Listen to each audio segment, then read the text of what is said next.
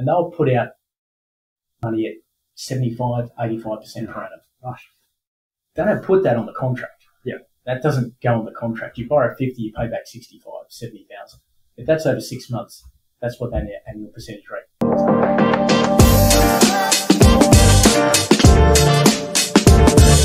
Let's no to credit cards, pay things on time, but when you do need to fund your business, what are the best options? So there's a few options. There's some really good options out there now, and there's some really bad options.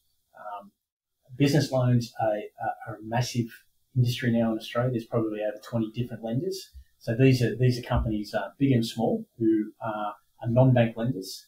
And look, most small business owners would be aware of them. They're non-bank lenders. It's fast money into your account based off a matrix system, and it's usually your bank statements that they're looking at. So they're looking at the cash flow of your bank statement. So you've got a scenario, you go to NAB. I'll pick NAB because that's who I bank with, and you say, I'd like a business loan.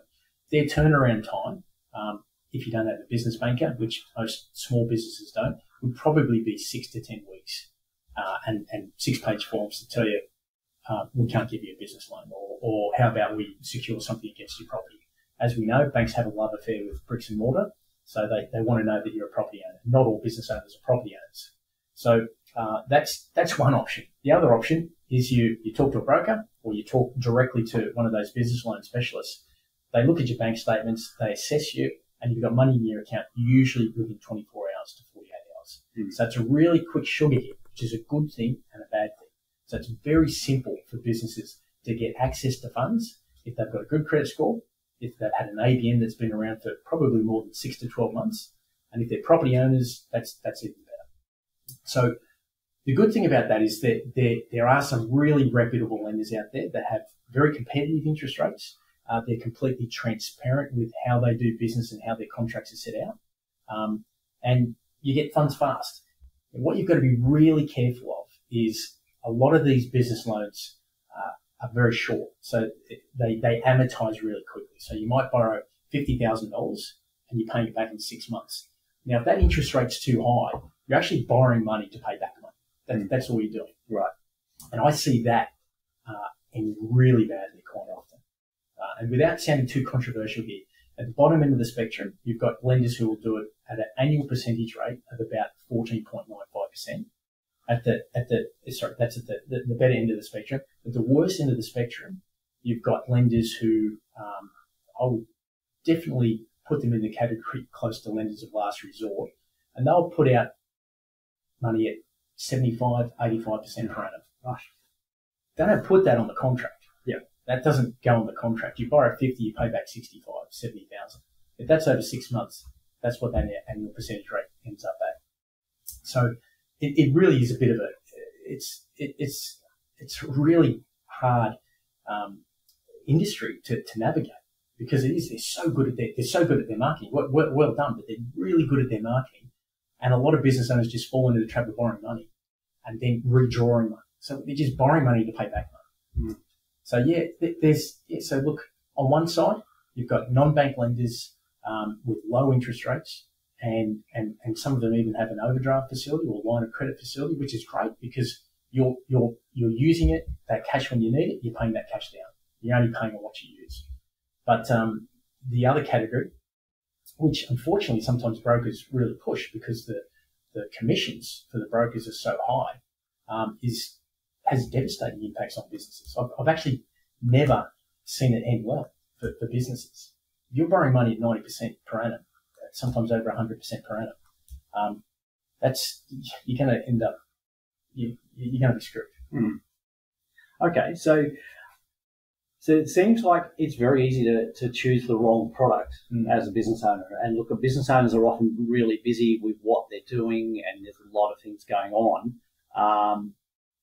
So it seems to me, ideally, they should be talking to somebody like yourself, a broker, actually looking at who understands the products, understands the business, and can match the right product with the right scenario. Yeah, look, absolutely. If they don't have the time to go to the different business loan lenders themselves, you get a broker involved, somebody who's been referred to or you trust or you've used before. Sometimes I do a lot of asset finance broking. So you think of what I do is I do anything but mortgages, anything for a business or a consumer other than mortgages. So although we do a lot of vehicle finance and truck and trailer finance, we have a big part of our business that knows exactly what's happening out there in the business loan market because it is so popular. So you need to find a broker that you trust who's going to look after you. It's going to steer you towards who's the best lender for you. And that generally comes down to who's going to have the cheapest interest rate. That's generally speaking. No hidden fees, that type of thing. You can pay it out early without any penalty fees. That's what a good broker is going to look at for their customer. And, somebody who has got themselves in a little bit of trouble, perhaps by paying their credit card late, not sure what to do. That credit rating, how does that impact this process? It impacts it massively. You can forget about it. If your score's under 500, you're going to the lenders who are going to charge you significant interest rate, which is more than likely just going to compound your problems.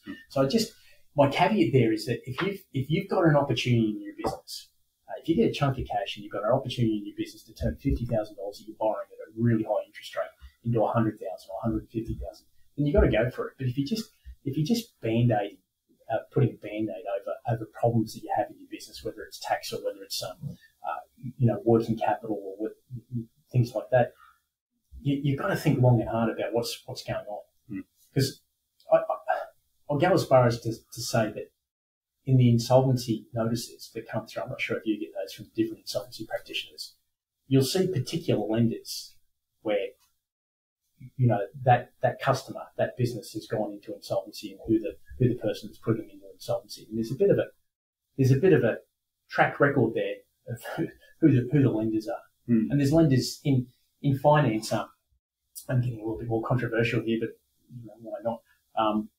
In finance, most brokers work through an aggregator, and there's lenders. An aggregator is just somebody who puts all the lenders together. So we've got Westpac, BOQ, Abbott, ANZ, Metro, and all these different asset finance lenders and business loan lenders. There's lenders that want to get on our panel, the aggregators panel. They'll never get on the panel. They'll never get on the panel. You can't get on an aggregators panel and charge that sort of interest rate, no matter how poor the customer is.